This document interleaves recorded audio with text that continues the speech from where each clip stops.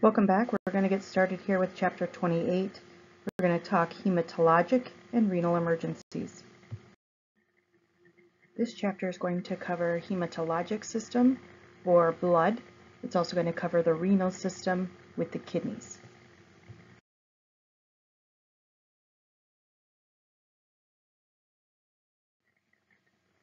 With the hematologic system, we're dealing with blood. And although blood may not be thought of as an organ, it really is its own organ system, and it has a lot of functions that it needs to do. One function is that it helps to control bleeding. It develops clots to stop bleeding, whether that's internal or external. It helps to deliver oxygen to all the cells of the body. It removes carbon dioxide and other waste products from the body that have circulated, and again, helps to get those to the proper organs for filtration. When we talk about blood, it's important to know that there are solids that are in the blood as well as the liquid component. The liquid component is known as plasma, and it's relatively viscous. It's kind of thick. It's not real runny like water, but it helps to move the cells and the platelets, the waste products, and all of those things through the circulatory system. Red blood cells are those hemoglobin molecules that help carry oxygen to the cells of our body. White blood cells help to fight infection, and platelets are those pieces within the blood that aid in clotting or controlling bleeding. Medications can affect these components of blood. There are also external forces that can control these levels, if you will.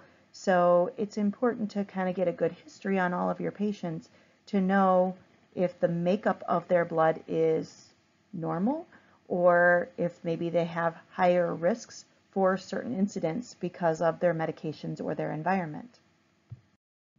As I said, the platelets within the blood are responsible for clotting. Aggregation of platelets, when they all come together and stick together, is the body's most rapid and that initial response to help control bleeding. Clotting factors are a group of proteins that are produced in the liver, and they are floating around in the bloodstream as well. Once these are activated, the clotting factors form clots through a clotting cascade. And so these chemical messengers are sent through the blood, and it tells the platelets and the fibrinogen to go to this particular area, and it starts sticking and forming this large clump of platelets, which in turn then seals the hole. But there are problems with clotting factors for some individuals. These coagulopathies mean abnormal clotting of the blood. So we have patients who are more prone to poor clot formation or poor clotting. When this occurs, the body forms clots too slowly, but we also have issues when the body forms clots too quickly. And so certain diseases may make these patients have complications or issues with their body's clotting ability. This includes liver disease, because again, we have those chemical messengers and that release from the liver that help to create blood clots. Hemophilia and von Willebrand disease also can cause issues with patients having trouble forming clots. As you work in the medical field, you are going to learn more about certain conditions and how they affect the body, and there's always new medications that are being created that patients are on, so we're going to learn a lot of those things as you go throughout your career. However, there are some conditions and some medications that it's probably really good for you to know now. So know that we're trying to identify potential patients that have coagulopathies, and we're going to get a good history on them. Certain medical conditions that the patient tells us they have may help us to understand that patient's ability to form clots. We also get a list of medications, right? It's part of our sample history is getting the medications that the patient is on. And we are going to be paying special attention to those blood thinners. Blood thinners basically cause the plasma to be less viscous and the platelets to be less sticky so that they do not form clots as easily. These patients are going to be more prone to life-threatening bleeds, even with minor injuries. And a simple fall and hitting their head may lead to death if there is bleeding on the brain that does not get addressed. So let's identify these patients that have coagulopathies. If we have a patient that we are being presented with any type of trauma or other potential cause for bleeding, we really need to be careful with them. Take your appropriate standard precautions. Perform your primary assessment and care for any immediate life threats. These are your ABCs. And then obtain a history from the patient. Identify those things that might be specific to blood thinning medication or a past medical history that tells us they are at risk for bleeding. Make sure you notify the hospital so that they can be prepared for this patient when you get them there. A patient with a potential bleeding issue is going to need to be addressed quickly so that that bleeding can be controlled if the body is unable to do it on its own. Throughout the course of our time with the patient, we need to continually monitor them for any signs of deterioration, signs of shock, signs of decreasing mental status. If the patient is losing blood, they're essentially losing red blood cells, and it's important that we try to get them as much oxygen as we can. So supplemental oxygen for any patient who looks like they may be in shock or may have that decreased mental status is going to be important. And then let's get this patient to an appropriate receiving hospital. One of the blood disorders that you should be familiar with is anemia. Anemia is a lack of the normal amount of red blood cells in circulation. And anemia is extremely dangerous because red blood cells carry oxygen. So acute anemia is when someone has a sudden loss of blood. Chronic anemia, however, can occur to individuals on a regular basis where we have females with heavy menstrual flows, we have slow GI bleeding. This can happen a lot with elderly patients. They have some intestinal ulcerations or even patients who have stomach ulcers. They can bleed very slowly, and through slow chronic bleeding, they can develop anemia. But a disease is also affecting bone marrow, or the production and structure of the hemoglobin molecule can be cause for anemia.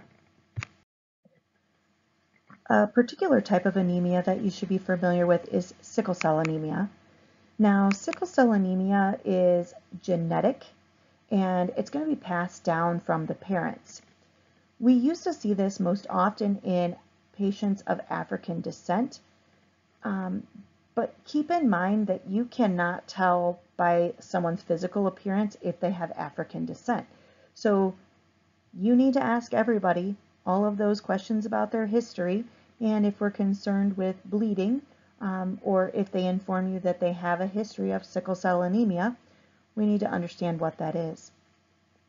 With sickle cell anemia, what happens is we actually change the shape of the red blood cell. So this is a defective shape. It resembles a sickle. It's kind of curved. There's a picture in your textbook on page 769 if you'd like to see that sickle shape. But these cells, these red blood cells, have a shorter lifespan, and they cannot carry oxygen as well as a normal red blood cell. And if you look at the shape of this, they also, because they're not round and smooth, they can cause some clotting issues because they get hung up on each other and they can create a thrombus, or basically a blockage within a vessel. So again, because of this shape and its inability to function, the red blood cells can cause some complications. They can cause damage to the spleen, because the spleen is one of those big reservoirs for blood. Sickle pain crisis. Because of the shape of these red blood cells, these patients having a sickle crisis have extreme pain, especially in their abdomen and in their joints. Acute chest syndrome, chest pain. Priapism, which is a prolonged erection, and yes, this can be quite painful as well. Stroke, or a thrombus, a blockage of blood flow to the brain. And jaundice, which has to do with the liver and blockages that are created within the liver. Now keep in mind, sickle cell anemia is genetic. It's estimated that 1 in 13 individuals of African American descent has the sickle cell trait. Now, the sickle cell trait doesn't always lead to these complications. These individuals can lead a normal life if they just carry the trait. However, when they choose to have babies and they reproduce, they can pass along that trait, or if their partner also has the trait and they both pass along the trait, their child may actually have sickle cell anemia, even though neither parent actually has anemia, they just are carriers. Now with our patients with sickle cell anemia, keep in mind that the red blood cell is not going to function properly, and so we need to kind of address those concerns that we're going to have due to the red blood cell not functioning as it normally would. So we know it can't carry oxygen as easily, so we may want to give the patient some oxygen. We want to watch for any inadequate respirations from the patient. Look for signs of hypoperfusion. Because of this shape, if we have thrombus formation and the sickle cells are sticking together, then we may need to think about potential stroke or acute coronary syndromes. Get these patients to a center that is able to care for them based off of your assessment and their history.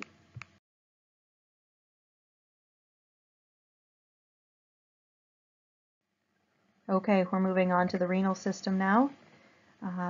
This will follow along in your textbook as well. So here with the renal system, we're talking about the production of urine. The renal system itself is made up of 2 kidneys located in that retroperitoneal space, one on the right and one on the left.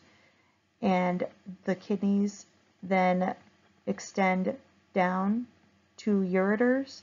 Those ureters lead to the bladder, and the bladder leads to the urethra, which is how urine is then excreted from the body.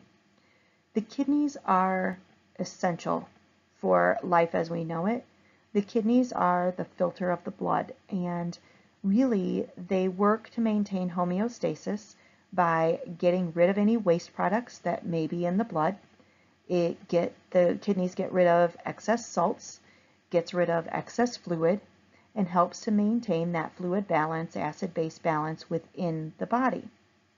If we didn't have the kidneys pulling that waste out and then creating urine to excrete it, then we would basically become toxic, and we cannot live without some type of filter. So as we go through this chapter, we'll talk about the kidneys a little bit, but we'll talk about when the kidneys fail as well. The renal system is interesting because depending on what is happening, you can have different parts of the renal system that are affected. You're going to see different signs and symptoms when that occurs. Some of these things may be very minor, but some of them may be life-threatening. One of the more common issues that we see with the renal system are urinary tract infections, or UTIs. This is when we get bacteria into the urethra. It travels up to the bladder. Usually it's stopped here because the patient will begin having symptoms and they are likely to go see someone and get treated for those symptoms. The symptoms typically include pain with urination, increased urinary frequency, increased urgency. Patients find themselves going smaller amounts more frequently. But if these UTIs are left untreated, that bacteria can continue to spread. It can actually travel up the ureters and to the kidneys. This is then called pyelonephritis, and it's a much more serious situation. Kidney stones are also known as renal calculi. These kidney stones can be made up of different things, but usually they are made of calcium, and they're formed within the kidney. So a lot of times when they're in the kidney, the patient really has no symptoms. They don't probably even realize that they're there unless they've had some CT scan or something done that shows them there. But in the kidney themselves, they don't typically cause any problems. Now, they can begin to dislodge and move as they travel into the ureter and try to get their way out of the body. As they dislodge and begin to enter the ureter, the patient is likely to feel severe pain. This is unilateral, meaning they're going to feel it on the side where the stone is trying to travel, and it's going to be on the flank, or kind of on the back, but on the side where the stone is located. Patients sometimes will even complain of nausea and vomiting because the pain is so intense. Urinary catheters are not just for patients in the hospital. There are other patients that you may encounter that have urinary catheters. They may have these because of some type of obstruction where they can't urinate normally, or a neurologic disorder where the nerves and the sphincter of the bladder don't function properly. So instead of having issues of incontinence, they have a urinary catheter. These patients use urinary catheters to drain the bladder, get rid of urine, and urine is a waste product. Commonly, that's inserted through the urethra, which is normally where we would have urine exit anyways. But sometimes if there's issues with the urethra or with that part of the patient's body, there may be a catheter that enters through the skin down near the pubic bone. Complications of urinary catheters most of the time is a urinary tract infection, but sometimes there can be trauma to these sites as well.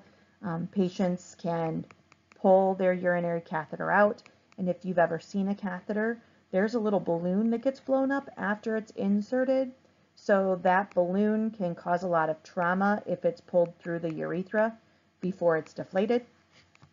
And so if you have a patient who's having pain or an issue with their catheter, we're going to leave that catheter in place, but we are going to transfer that patient to a facility where they can be evaluated further. Remember, the kidneys are a filter, and that filter is going to help remove things from our body that we don't need, and then we excrete it in the urine. Well, renal failure occurs when the kidneys aren't able to do that. Acute failure typically results from shock, hypoperfusion, or some type of toxic ingestion. Something has gotten into the body that's actually poisoning the kidneys. Some patients do develop a chronic renal failure. This could be inherited, or it could be secondary to some other disease state that they've had that has not been managed well.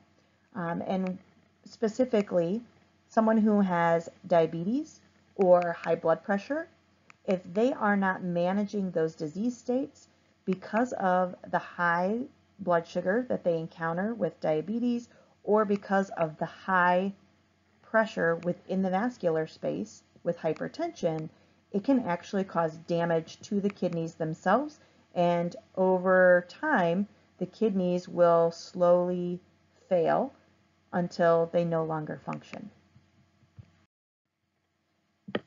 That period of time where we say the kidneys no longer function is known as end-stage renal disease, ESRD.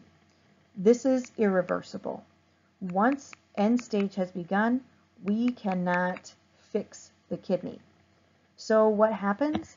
The patient needs to go on dialysis. And dialysis is another means for the blood to be filtered, and that waste products that have usually been collected and excreted by the kidneys are dealt with through dialysis. Dialysis can be done through hemodialysis or peritoneal dialysis. Hemodialysis is where the patient has their blood actually pumped out of their body. It runs through a filter and then it's pumped back into their body. Usually takes a couple of hours. They may have to do it several times a week in order to stay well. Peritoneal dialysis, on the other hand, is something that many patients do at home. They may do it overnight, every single night, because again, we have to get this waste product out of the body, but it's actually done through the abdomen using the visceral and parietal layers, membranes of the abdominal area as the filter. So the patient pumps fluid into their abdomen and then it removes that fluid the next day. And when they remove that extra fluid, those waste products have collected in that fluid, so they're able to get rid of them. 90% receive hemodialysis in specialized centers. We've got dialysis centers all over now, and I will tell you that after receiving dialysis, many patients may actually feel weak or very tired, and you may get calls to the dialysis center to take care of patients and transport them to the hospital. I kind of alluded to this earlier, but with renal failure, these patients need to have dialysis, and understand this is not easy.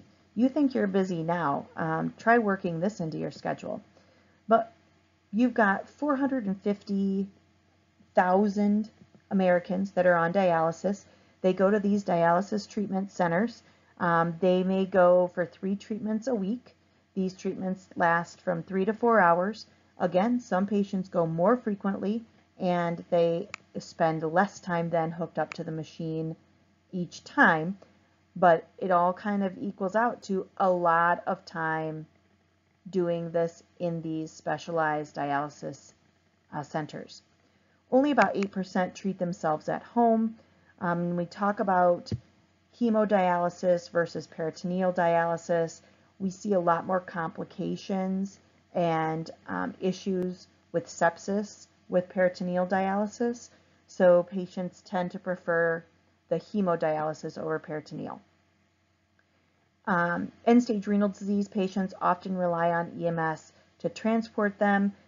No, we do not typically take them to and from dialysis in this area, but if you work somewhere else, you may be not just a 911 service, but a transport service, and that may be part of the job that you do. Hemodialysis, again, is where the patient is going to go to a dialysis center and be hooked up to a machine. This machine is going to remove the blood from the patient, run it through those specialized filters, and then return it back into the patient. So it is going to require 2 large, basically IV catheters, one to pull the blood out and the other to put the blood back in. This image is also in your textbook on page 774. You can see we have one line where the blood is being pumped out, and it is going through an arterial pressure monitor. It's going through the blood pump. We're watching with this whole process that there's no air or any other potential infectious material or toxins or anything getting into the blood, so it's not going to be contaminated once we pump it back into the patient. And Then it goes back into the patient after it's run through the filtration and all of those waste products have been removed. Also, you can see two pictures in your textbook. They're coming up in the slideshow as well. But there are two types of access for us to have patients do their dialysis. One is a 2-port catheter, and that is usually using a larger vessel in the chest or upper arm shoulder area. But we also have an AV fistula, and this is an arterial venous fistula. And what this is we actually take an artery and a vein and we fuse them in a surgical procedure. Now, that doesn't sound right because arteries carry oxygenated blood, veins don't, and we don't usually mix the two, right? But this creates a larger vessel. There's more blood flow through this area, and if you see this kind of larger, gnarly looking area on a patient's forearm or even upper arm, that fistula, you'll be able to actually feel it, and you'll feel the churning of the blood underneath. It's not a normal pulse that you would anticipate. You can even listen with a stethoscope over that area, and you should again hear that churning, or we call it a thrill. Here you can see your 2-port catheter for hemodialysis. They're coming off of the chest.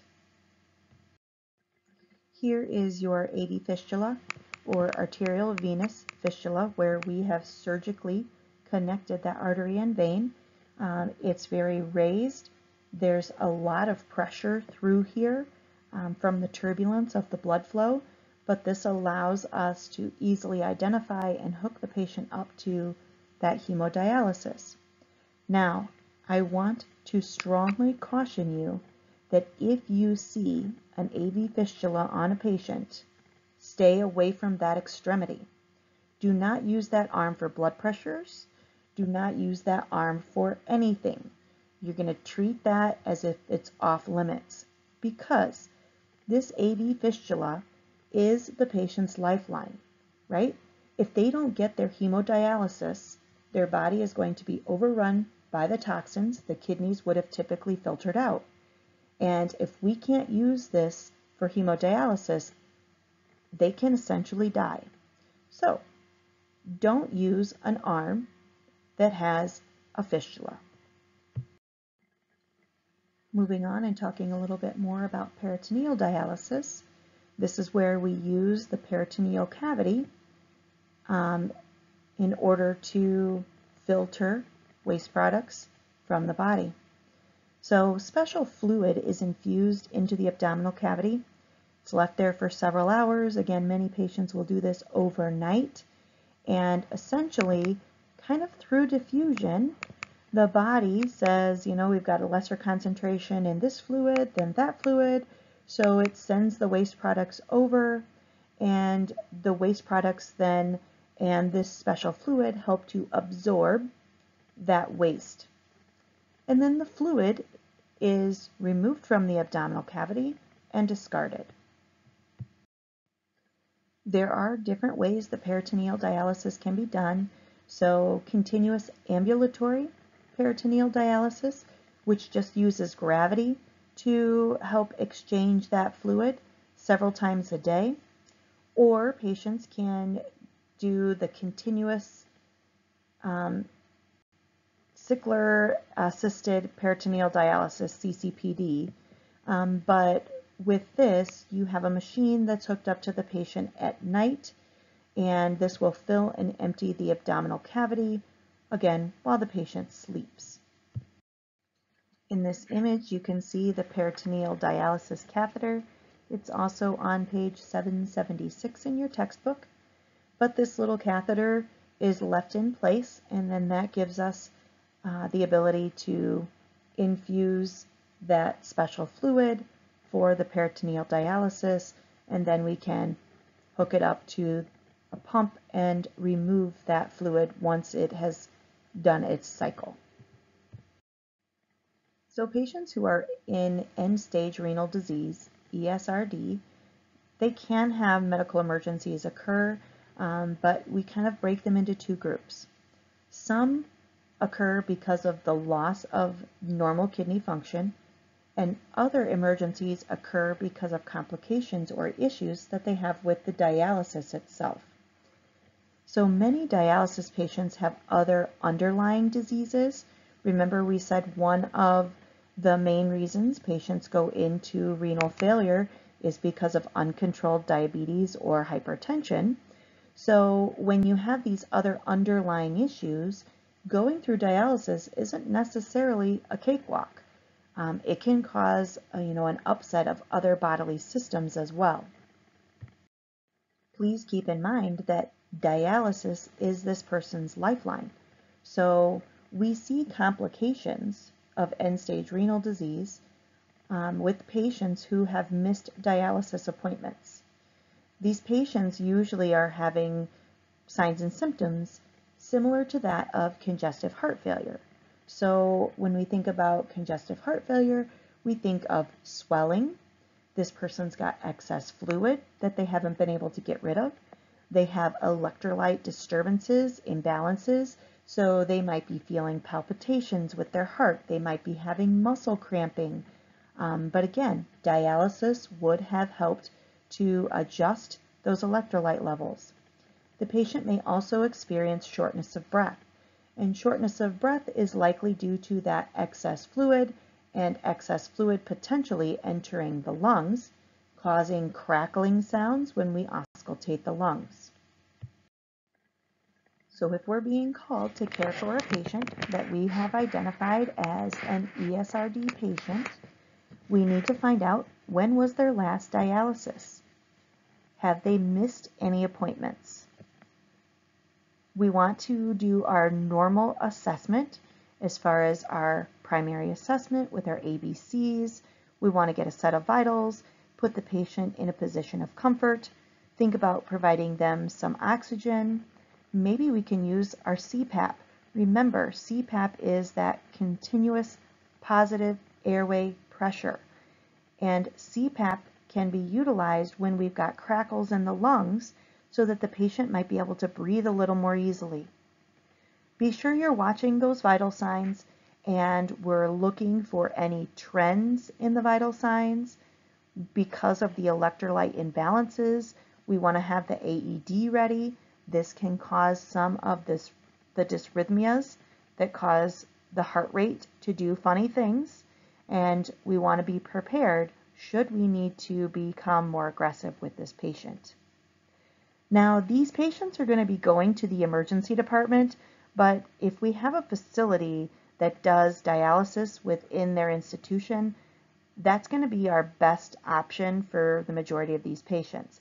They really need to be stabilized, and they're going to require dialysis shortly after their arrival to help to do that. So we've got dialysis complications that can occur as well that we may be needing to care for patients. One of the things that we see is bleeding from that AV fistula site. And remember, this is that area that's under a great deal of pressure. And so when we have bleeding from that site, it's hard for a clot to form when you have that much pressure in that area.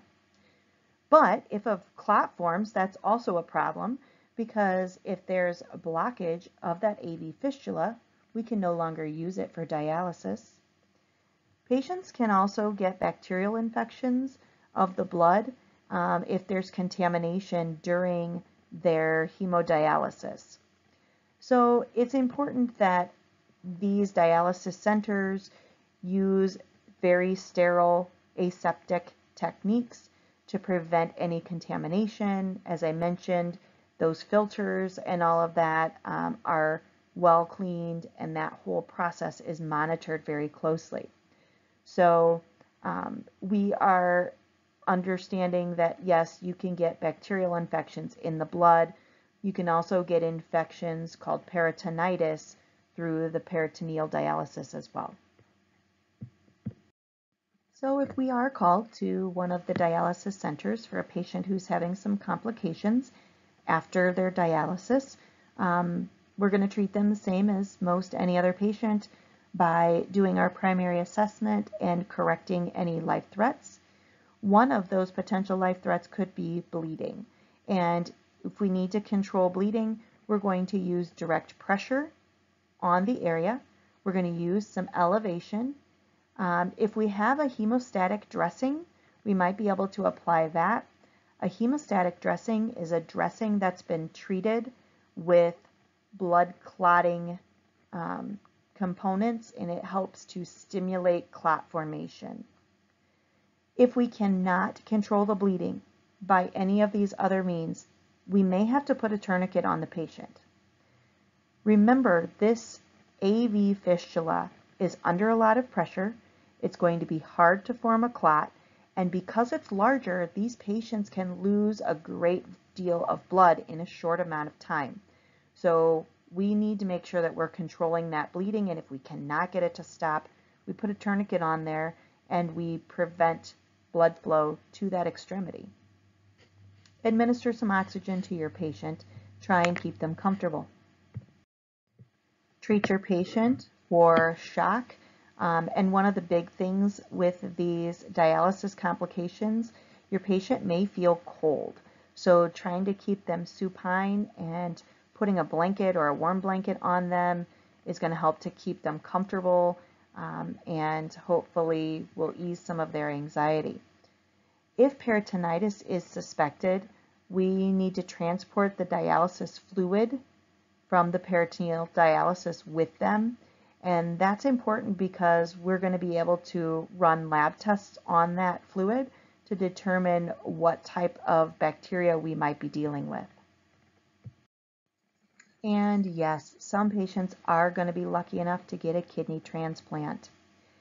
Understand that these patients who are receiving kidney transplants have likely done dialysis, many of them for years before they were able to get a kidney. But kidneys are the most commonly transplanted organs. There are about 21,000 transplants done each year. These patients spend their lives on medications to prevent rejection of that kidney. And because of these medications, they are going to be more susceptible to other types of infections because these medications will reduce their body's immune system and the ability to fight off even simple infections sometimes.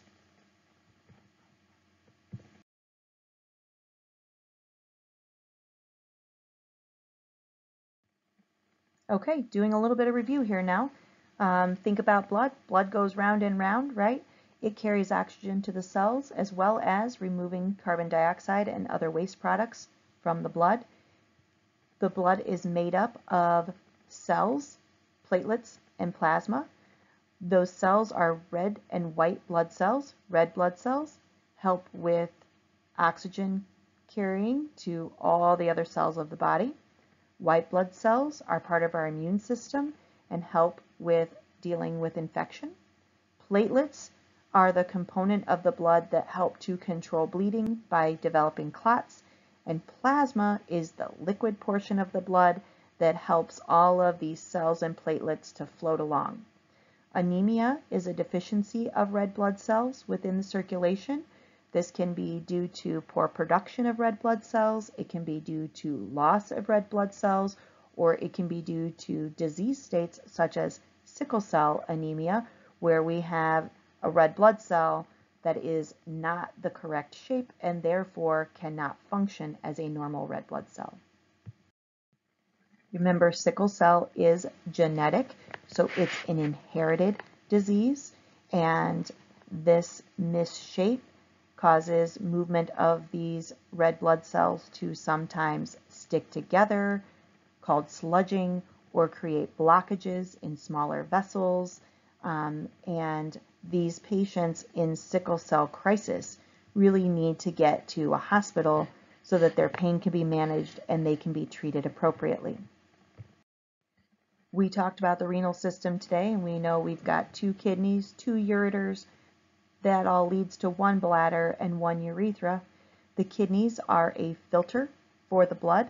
They remove waste products including excess fluid, excess electrolytes, and salts. Infection can occur within the renal system. This can be a urinary tract infection, which is quite common, or it can even progress to pyelonephritis, which is a kidney infection. We know kidney stones are produced in the kidneys and can lead to intense pain and complications with blockages of the ureters. Renal failure is also a potential problem that we see within the renal system. Renal failure is a condition in which the kidneys are not able to perform their normal duties. Now, keep in mind, you do have 2 kidneys. You really only need 1 to survive. And based off of the kidney function, if patients are in renal failure, they usually have a provider who's following them along and helping to identify how severe their situation is and if and when dialysis needs to be started. Dialysis is the process of doing basically what the kidneys are supposed to do when they don't work, removing that excess fluid, electrolytes, and other waste products from the blood. Dialysis can be performed through hemodialysis or peritoneal dialysis. We've talked about each of those a little bit. Hemodialysis many times is done in a dialysis center, and it's done a few times a week. Peritoneal dialysis is typically done at home and is either done several times a day or overnight. In end-stage renal disease, one of the big things we see is patients missing or skipping their dialysis treatments. The problem is they are overrun with that excess fluid and basically can become toxic because of their inability to remove those waste products. Patients also can get infections or have issues of bleeding, uncontrolled bleeding from that hemodialysis access site. Remember those pieces of the blood and what they do. Abnormal blood cells can significantly affect patients. And we know the renal system is extremely important in maintaining homeostasis, balancing that acid base within the body. Renal failure can be chronic or acute, and end-stage renal disease is managed through dialysis and sometimes then through kidney transplant. Don't forget to get a good history from the patient. Sometimes asking them, oh, have you had any surgeries, will help to identify some of that significant medical history. If you see unusual scarring that looks like a surgical incision, if you see a lumpy, bumpy vein like running up their arm, ask them about it. Most of these patients know their medical history pretty darn well because if they have sickle cell or if they are in ESRD, they've seen a lot of providers over the years. Okay, here's your critical thinking question. You have a patient who's transported routinely for dialysis, like 3 times a week. She's been sick, and so she canceled her trip yesterday. She's calling the ambulance today saying she can't breathe. She feels like she's going to die. Is it possible that she has a legitimate complaint after missing her dialysis by only 1 day? Absolutely. Absolutely. And keep in mind, you know, with these patients, the activities that they've done up to that point in time are going to influence the amount of waste products and extra fluid that they've maybe encountered. So absolutely, this is definitely an emergent situation. We need to get to that patient. We need to maybe begin some treatment with some oxygen or even our CPAP and get that patient to the hospital where they can receive dialysis and hopefully correct some of these issues that they're having. All right, that's it for chapter 28. You guys will be getting ready for trauma. Good luck.